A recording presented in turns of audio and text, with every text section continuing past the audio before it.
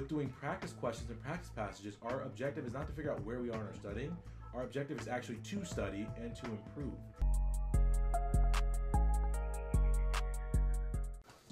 All right, guys, Dr. Andre Pinesett, the pre-med potency expert, and I got a question from a student asking if they can reuse MCAT passages. They've run out of passages, apparently. I don't know how that's possible in 2019 with all the different content you guys have, but the answer to that is yes. And I say yes to this for a couple of reasons, and let's take a step back. When you guys are preparing for your MCAT, when we talk about passages, it's very important that you understand there's a difference between practice passages, practice questions, and full-length tests. There's a big difference, and in terms of a practice passage or a practice question, we do 1 or 2 at a time. Whereas in a full-length test, we sit down and we do 6-7 hours of test prep. And what we're doing there, when we do a full-length test, is it's exhausting, right? It's a grind. And at the end of that, you're gonna get an assessment, right? You're gonna get a score that's gonna tell you where you are in your studying. With doing practice questions and practice passages, our objective is not to figure out where we are in our studying. Our objective is actually to study and to improve. And so they're two entirely different things. And if you want to learn more about this kind of stuff, you should check out my MCAT course, because my MCAT course is all about question-based learning and how to use questions to the max to get the most out of them. And so that this approach to the MCAT prep, using questions as your exclusive learning base, I think plays into how I answer this question, in that yes, you can reuse questions, but my whole thing is with all the questions out there, if you're doing question-based learning right, you'll not ever run out of questions, because you'll understand that you get gains, your score improves, not from doing the questions, but from reviewing the questions, and from reviewing the questions effectively. Now, there's a lot there, but my point is this. Can you reuse questions? Absolutely. Should you have to reuse questions? No, because you should be taking more time to review them, so much so that you don't have time to go through all the questions that have ever existed for MCAT. You know what I mean? Like, exam paper's got 1,001 practice questions, right?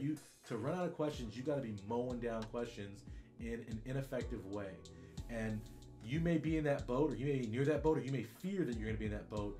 And my whole thing that I would say to you guys is that you have been trained wrong. I know these companies got you hyped up, your schools got you hyped up, not understanding how to go about doing questions, and because of that, it's all backwards. And you don't see the gains you want to see, and it's an uphill battle, it's a struggle, and you're tired, and you're frustrated, and you're burnt out, and all that kind of things. So what I would encourage you to do is understand how to do question-based learning, and to be honest, guys, I'm the king of QBL. So if you want to learn how to do it right, and how to use your questions to get the big gains, the big results, and to see big scores in your test, I highly advise you guys check out my MCAT course, How to Dominate the MCAT Without an Expensive Prep Class. And the course is amazing because it's only a couple $100. Very affordable, and it's a complete strategy guide. So all I do is teach you guys. There's no content in it. I teach you guys how to get away from content and books and all that kind of stuff, and how to use questions to amplify your score. So can you reuse passages? Absolutely, but you shouldn't have to reuse passages. And let me add this one little caveat. You can reuse passages, and the reason you can reuse passages is because it's not about the content, which is how a lot of people do questions. They focus on, oh, do I know this, do I not know this? What's more important than the content is, what is your thought process? What are you thinking? How are your critical thinking skills? Why did you miss it outside of, oh, I didn't know the content? Because that's where the high scores are in terms of their understanding of test taking. So that's what I would advise to you guys. I'm Dr. Andre Pinesett, the Premed Potency expert. If you like this video, take a second, like the video, leave a comment for me, let me know you're liking this channel, subscribe and turn on notifications if you are a newbie, if you are new to this. It's all awesomeness, so dive into this YouTube channel, take advantage. I have so many free, awesome videos giving you guys real, honest advice you guys can trust.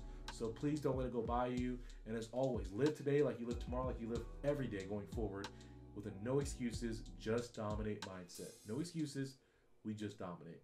Thanks, guys. That is it for this episode of Dominate Pre-Med.